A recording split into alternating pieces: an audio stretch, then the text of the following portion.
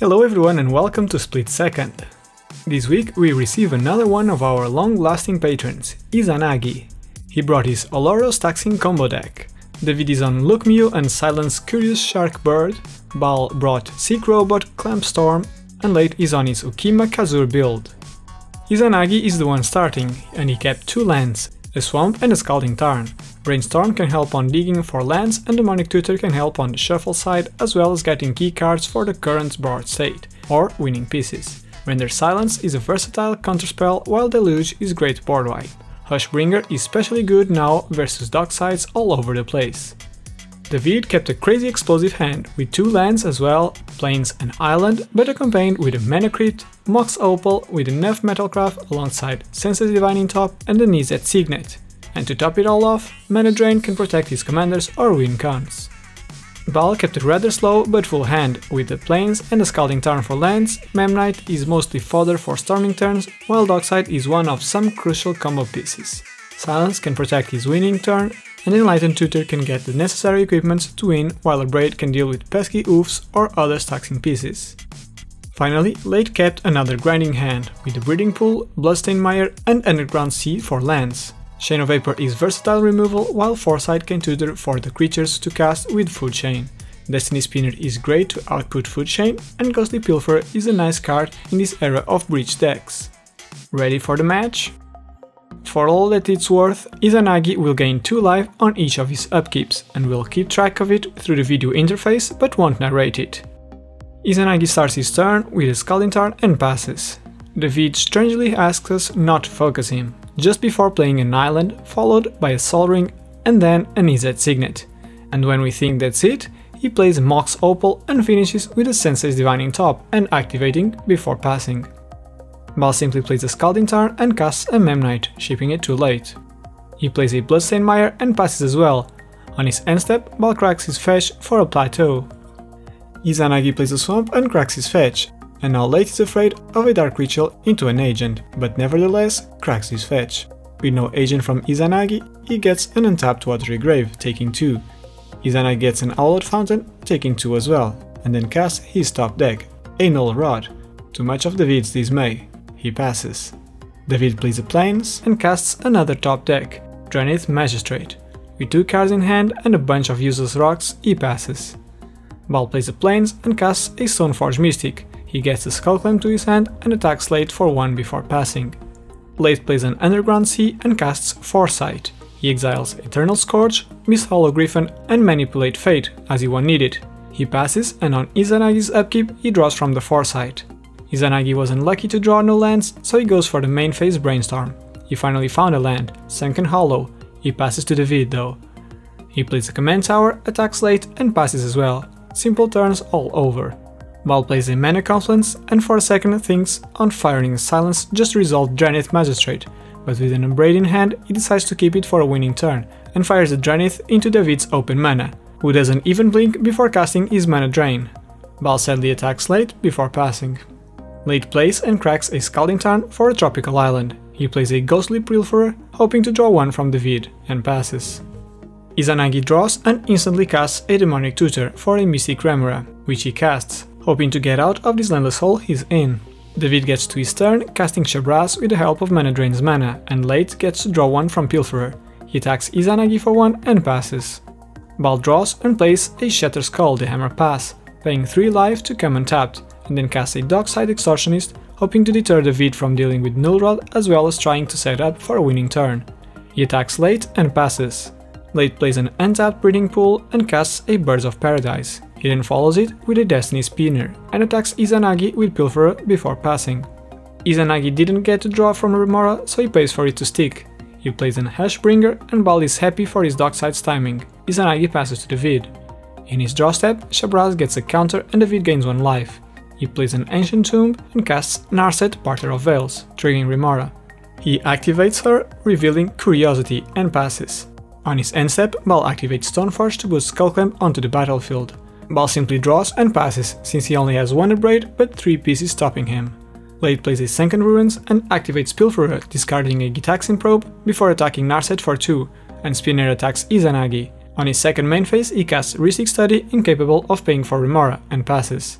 Izanagi finally got some cards, so he lets Remora sink. Unfortunately, he fails to draw another land, so he simply passes, discarding to hand size.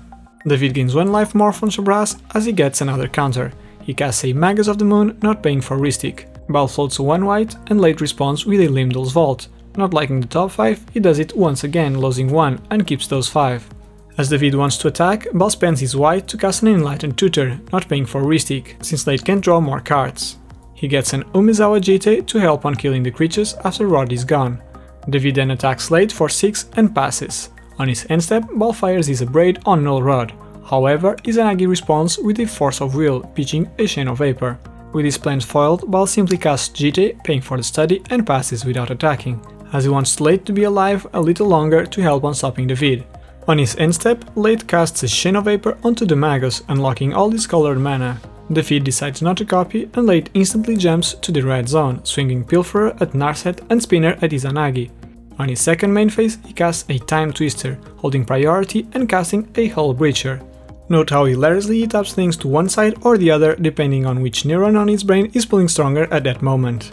Hull Breacher resolves, and despite Null Rod, this plan allows him to discard all of his opponent's hands. Although, in response to Time Twister, Izanagi actually hard casts an underplayed Force of Despair. Leite draws from the Ristic, but finds no answers, so Time Twister resolves. Shabraz gets 7+1/+1 counters, and David gains 7 life in the process. Leite then plays and cracks a Marsh Flats for a Bayou before passing.